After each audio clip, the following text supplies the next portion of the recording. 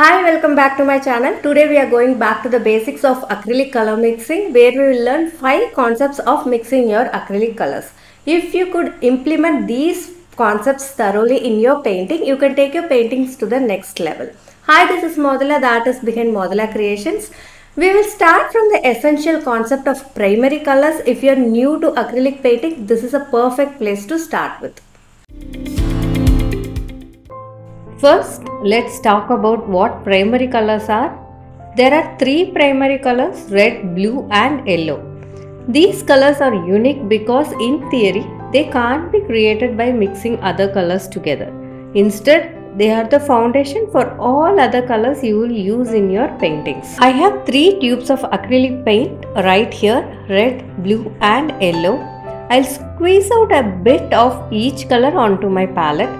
Let's swatch them on this sheet. Now, by mixing 2 primary colors together, we can create what are known as secondary colors. For example, when we mix blue and yellow, we get green. When we mix red and blue, we get purple. And when we mix yellow and red, we get orange. Called the color wheel, and it's a fundamental tool for artists. In a nutshell, I can say primary colors are the building blocks of all other colors in acrylics.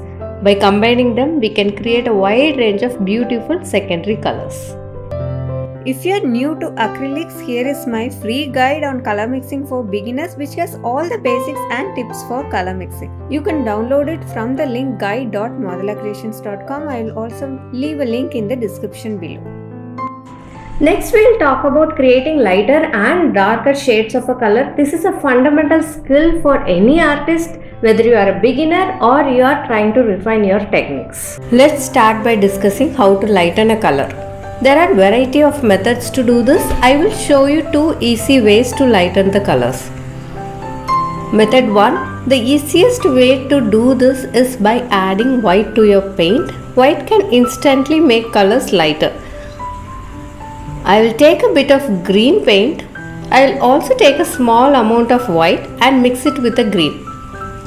You can see how the color becomes lighter. Also notice that this color has a pastel-like quality. Method 2. The second method to lighten the color is to add the color up on the color wheel. So if you take green, the color up the color wheel for green is yellow. So go ahead to add a bit of yellow to green. Here you get a more vibrant, lighter shade of green. Now let's talk about darkening colors. Similar to lightening the colors, there are multiple ways to achieve this. I will teach you 2 different methods. Method number 1, the easiest way to darken colors is to use black. Black is the darkest color, so you can use it to add depth and darkness to any color. I'll take orange paint on my palette. This time I'll bring in a touch of black. As I mix them together, you can see how the orange becomes darker, almost like a brown shade. Method number 2. The next method to darken color is to add the color down on the color wheel. So for orange, we will add the red. Now the orange becomes more darker. Now let me share some tips on lightening and darkening your colors. Tip number 1. The first tip is to remember 2 important terms, which is tint and shade. A tint is a color mixed with white, which results in a lighter version of that color. On the other hand, a shade is a color mixed with black, creating a darker version of the original color. For example, if we take a blue, here we have the original blue. In the left, I have added white to create a tint, making it lighter, and on the right, I have added black to create a shade, making it darker. Tip number 2. The second tip is to only add a little white or black at a time. It's easier to make a color progressively lighter or darker than to correct an overly light or dark shades. In the same way, when you want to darken with the colors on the color wheel, add the other color little by little so that you can have control over the colors you are mixing. Tip number 3. The next tip is to use the lightness and darkness of these colors in your paintings. So where will you use them? You will use them in your highlight areas, in your shadow areas, and wherever you need to create depth in your artworks. In this section, let's explore the concept of complementary colors. So what are complementary colors? These are pairs of colors that are located opposite to each other on the color wheel. Let's take the color wheel. Here we have red and green, blue and orange, and yellow and purple as opposites, and all these are complementary pairs. So why are complementary colors important? When placed side by side, they create a striking contrast and enhance each other's intensity.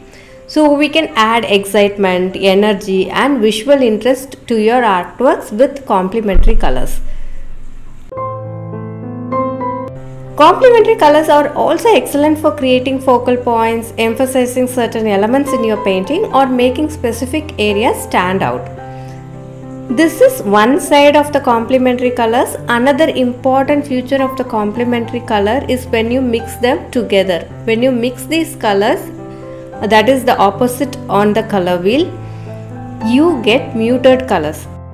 This brings me to the next section, which is color intensity. So what exactly is color intensity? It is all about how bright or dull a color appears. So consider color intensity as a volume knob on your favorite song. You can turn it up to make it more vibrant and turn it down to make it more muted. To illustrate this, let's start with a primary color like red. If you use pure undiluted red like this, you get a highly intense vibrant red. But sometimes you might want a softer, more muted look for the red color. So that's where understanding intensity comes into play. I'll show you how it works. Here's my vibrant red.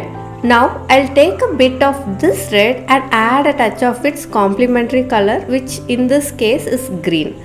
As I mix them, you can see how the red becomes less intense and more muted. So complementary colors are your secret weapon for controlling intensity. When you mix a color with its complementary color, they neutralize each other and create a more subdued result. So why do we need color intensity? Understanding color intensity allows you to fine-tune your colors to match the mood and atmosphere of your artworks. It's all about experimenting and finding the right balance. We have created different variety of colors, but how to create earthy tones of browns? Is there a way to create them? Yes, we have. We can create different hues of browns by just using primary colors. And why browns? Because brown is a color that can be used for so many different purposes, including your earthy tones, different textures, creating your skin tones, shadow areas. So it is a very versatile color which can add depth and richness to your paintings. I'll take a bit of red, a bit of blue and a bit of yellow on my palette. Now as I mix these three primary colors together, you will see how they combine to create a lovely shade of brown. The beauty of this technique is that you can adjust the tone of brown by varying the proportions of red, blue and yellow. More red will result in a warmer reddish brown, while more blue and yellow can give you a cooler earthy browns. These brown tones can be incredibly useful in your artwork for creating landscapes, tree bark, animal fur or even skin tones. So as a bonus, I am going to show you how to mix different skin tones or animal fur hues with only primary colors. First mix the primaries to get burnt sienna and then add white to it. Here are all the different hues you will get as you keep adding more and more white to the base color. If you add more yellow when you mix the primary colors, you will get yellow ochre. This is also a beautiful earthy yellow-brown color. You can keep adding white to it to create various hues. Now if you add more blue when you mix the primary colors, you will get a dark brown like burnt umber. I am adding white similarly to the above steps to create various hues from this darker brown. With the dark brown that we created, if you add more red to that particular brown, you will get a warmer skin tones like this. And once you lighten that with white, you can get a huge variety of different warmer tones. Apart from whatever I have shown here, you can also derive skin tones from secondary colors. For example, add a touch of red to more yellow to get a light orange hue.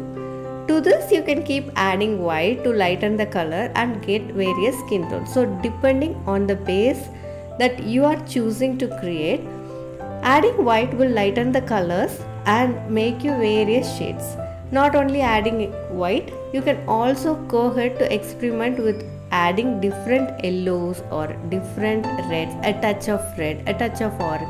So once you are experimenting with these colors, you can create a variety of skin tones and animal fur tones. I hope you got a very good understanding of mixing colors. Just remember that you have the power to control the volume of your colors as well as create perfect colors for your artworks. If you have any questions, please post it in the comment section below. I'll be happy to answer them all for you. If you like this video and got value from it, just do me a favor by clicking on the like button so that it can reach more people. I do post detailed but easy to understand videos like this every single week, so be subscribed and stay connected. Happy painting, have a great week. I'll see you in the next video.